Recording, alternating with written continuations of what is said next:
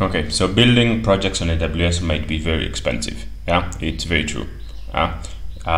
So in order to make sure, money might be tight. So in order to make sure that you can build projects freely without having to worry whether you cross the free tier mark, this is what you need to do. You need to apply for credits.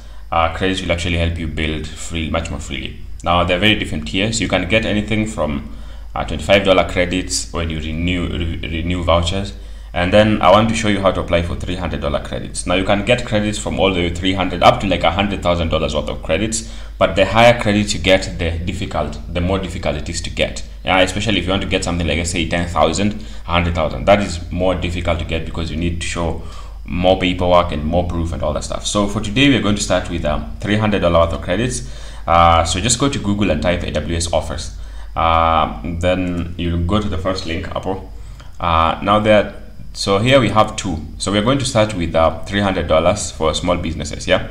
So first, it's valid for 6 months. So your project need to be actually done within 6 months for you to fully utilize this. Now there's what you call activate credits, which I'll make another video about, because applying for them is actually more complex and harder to get in compared to $300 credits. So for this video, we're just going to apply for rapid ramp credits for $300. And before you actually do that, you need to read eligibility. Are you eligible? So number one, a valid account. It has to be a valid account with up-to-date billing. So everything has to be paid. If you haven't paid your dues, you need to pay for them first.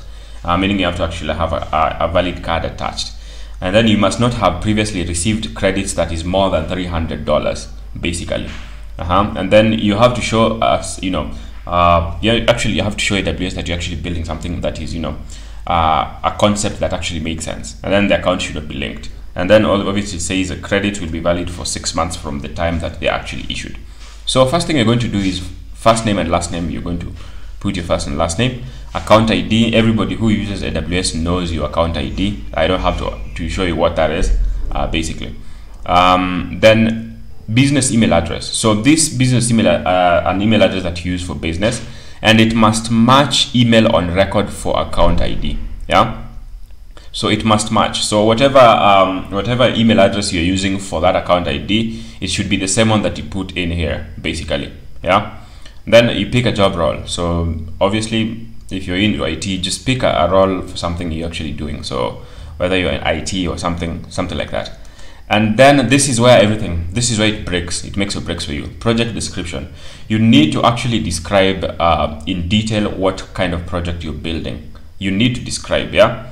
So you need to describe what project you're building. So for example, let's say, what would I describe? So one of the things I usually ask people is that leaning more into machine learning usually gives you an edge. Yeah, pick a case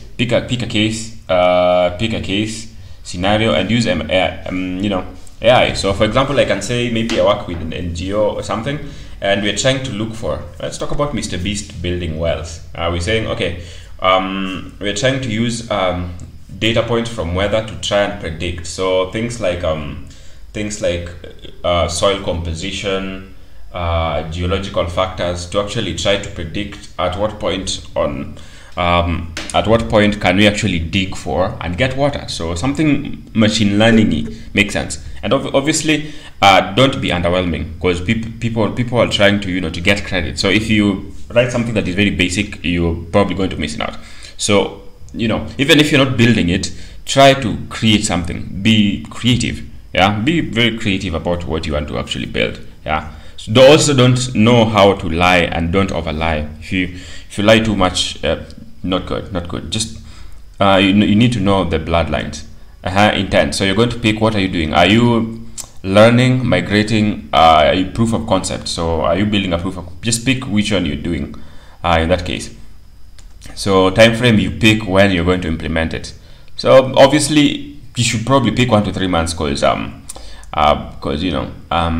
just do 1 to 3 months or 4 to 6. Obviously 7 to 12 months you're only going to need credits are going to be valid for 6 months. So anything there. And then your budget range, pick a budget range. For example, a month. Do 50.99. 50.99 sounds good for about 6. 50.99 sounds good. Just pick your budget. So if you do 50 a month for 50 times 6 is 50 times 10 is 500. 50 times 6, about $300, eh?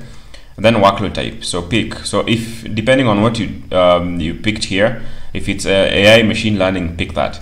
And then obviously you have to build a company name. So name of your company, select. Even if you don't have a company, I mean, you can make up a company for yourself, because in this case the good thing about this is that they're not going to ask for your website. So for Activate, they're going to ask for your website. So here you can just create a company. You can make up a company and a phone number, and then in industry which you are works, and then select region, postal code.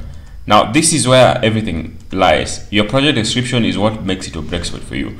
So when you're done, click on submit, wait for about 3-5 business days, you'll get your credit loaded.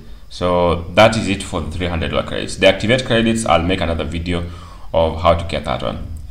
It's a little bit more complex. You actually have to have a website as proof of concept of what it is you're actually trying to build. Otherwise, I hope this video will actually help.